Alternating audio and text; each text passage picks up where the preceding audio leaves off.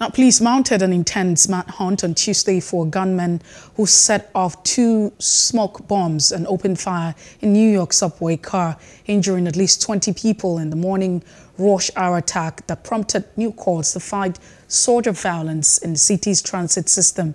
Police said the gunman was believed to have acted alone and immediately fled the crime scene. The attack unfolded as the Manhunt-bound subway train on the N line was pulling into an underground station in Brooklyn's Sunset Park neighborhood. The suspect is a dark-skinned male and was wearing a neon orange vest and a gray-colored sweatshirt. We do have a person of interest in this investigation, but we need the public's assistance with additional information. We are truly fortunate that this was not significantly worse than it is.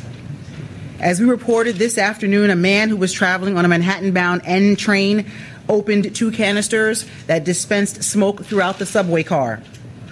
He then shot multiple passengers as the train pulled into the 36th Street station in Sunset Park. 10 people were injured by gunfire, and an additional 13 were either injured as they rushed to get out of the train station or they suffered smoke inhalation.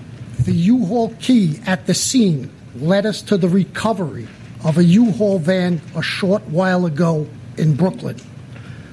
The male, who we believe is the renter of this U-Haul in Philadelphia, is a Frank R. James, male, 62 years old, with addresses in Wisconsin and Philadelphia. Please do subscribe to our YouTube channel and don't forget to hit the notification button so you get notified about fresh news updates.